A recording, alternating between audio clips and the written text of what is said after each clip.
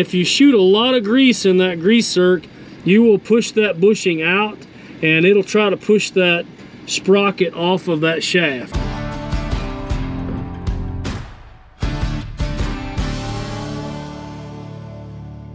Hey guys, Larry the Tractor Guy here.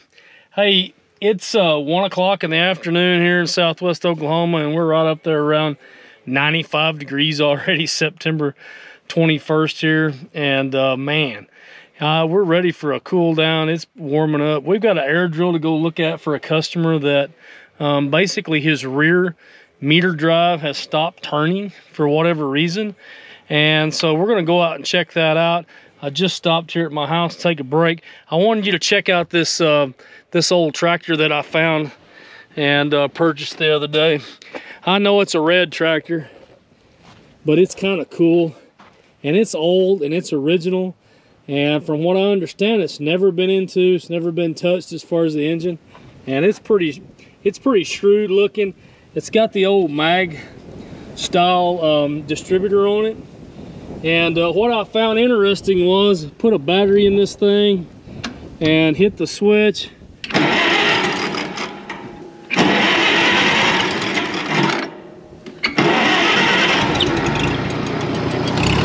thing starts up and runs super cool, drives good. Check this out. All the way low idle. Man, this thing it doesn't have a lot of compression, so it's a little bit hard to start. You really got to spin it over to get it started. Well, listen to that thing run. It's got oil leaks. I mean, it's pretty rough, but man, I was surprised that put a battery in it and got the thing started and it ran as decent as it does. So we're gonna restore this little H International tractor, and it'll be a pretty fun project. We'll let you know how it turns out. So stay tuned. We're gonna go out and look at this 1910 hydraulic drive air drill real quick. So we're out here at this 1910 hydraulic drive air cart with the rear tank that's not turning, and looks like customer already pretty well figured out that the sprocket was turning on the meter shaft here.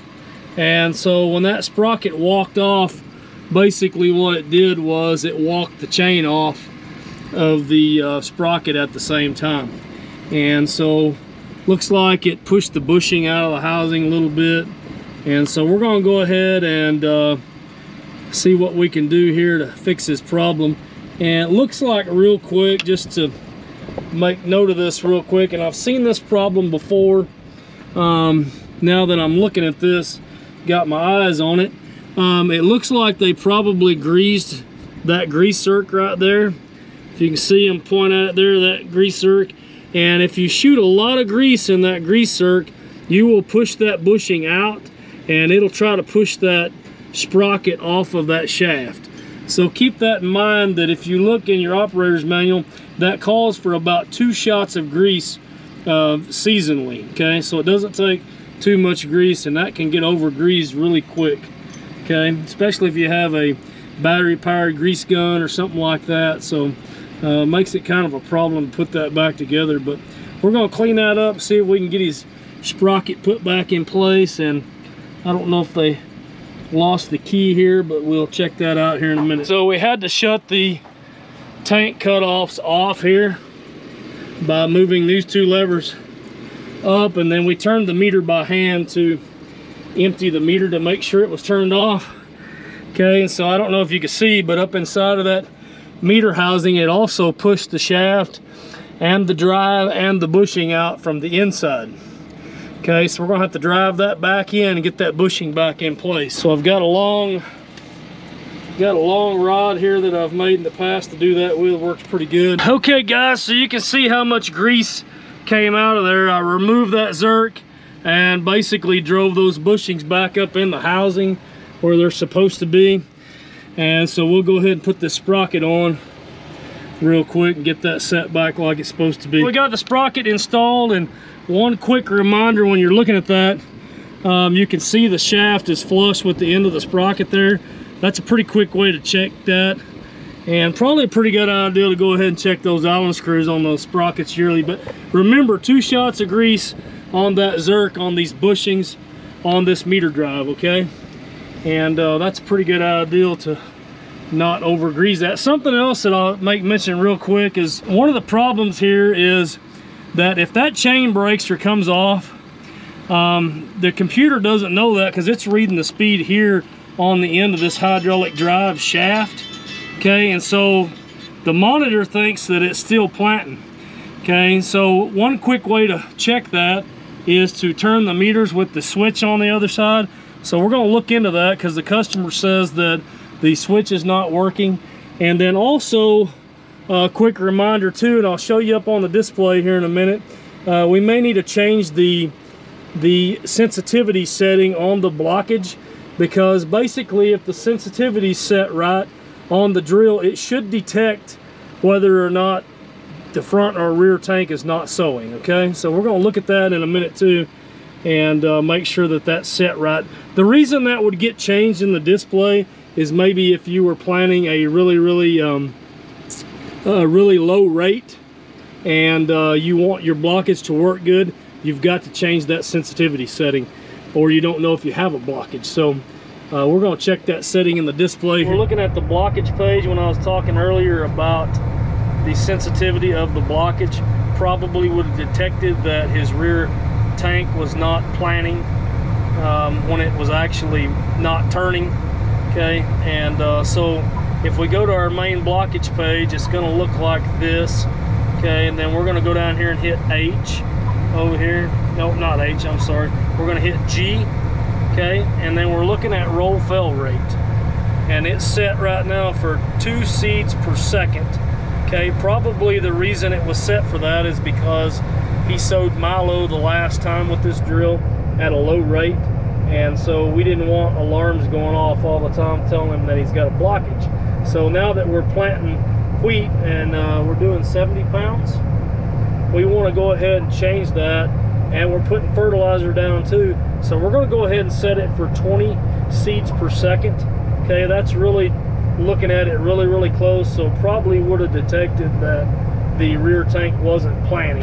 Okay guys, we got them up and going and checked everything out. Everything's turning like it's supposed to. Got this customer back in the field planting wheat. It's pretty dry. Man, we've got dry conditions, and we're kind of hoping to get a little rain, and it's super hot. 97 degrees this afternoon. It's pretty crazy to be this hot, but we've got to get wheat in the ground if we want wheat pasture. There he goes.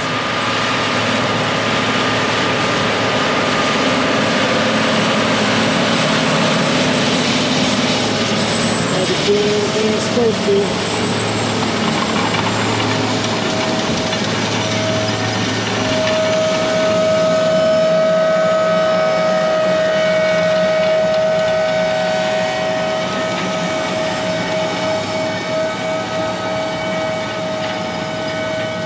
Quick recap on the 1910 air drill, that the rear tank was not planting wheat, and luckily the customer came out here on his side-by-side and drove beside the drill and seen that the meter wasn't turning, because the operator never knew, because it was showing a rate on the display, because like I said earlier, that speed sensor is connected to the end of that hydraulic motor drive and not necessarily to the seed meter itself. And so when the chain came off, it still thought that it was turning that meter. If we would have had the seed sensitivity on his blockage set up to see 20 seeds every second, then it would have detected that rear meter, or it would have detected a blockage basically, and it would have forced the operator to shut the machine down and go see what's going on. And then of course he probably would have found that that meter was not turning. So long story short is the operator had greased the air seeder and greased those meter shaft bushings, and evidently pumped a lot of grease in that rear meter bushing, which in turn built enough pressure up between those bushings that it essentially pushed the sprocket off of the end of the shaft that turns the meter and pushed the sprocket off. So the meter was no longer turning, the sprocket was out of line, threw the chain off, and then that's pretty much what caused his problem. Okay, so keep in mind when you're changing to your higher seating rates, to go ahead and check that sensitivity on your blockage on these SeedStar 2 drills, because you want to make sure that it's giving you an alarm if that thing's not planting what it's supposed to be planting. Okay, and so keep that in mind when you're looking your drill over and getting ready for wheat season after you've been planting milo or planting lower rates, that we need to go in and correct that blockage. And then also keep in mind to only apply, you know, 2, 3, 4 shots of grease to those bushings. Okay, and so I appreciate you guys watching the videos, getting a lot of videos on drills, and got a lot of videos out there on tractors and sprayers, and I appreciate you guys watching. And Larry the Tractor Guy signing out. Hey guys, check out Larry the Tractor Guy videos here, other videos here, subscribe here, and buy all your John Deere parts here. We'll make it work. I think we're gonna have to make it we'll make it work. Come on, let's go. We need to make you need some food. Y'all already burned me out. We're sitting in the sun over here, man.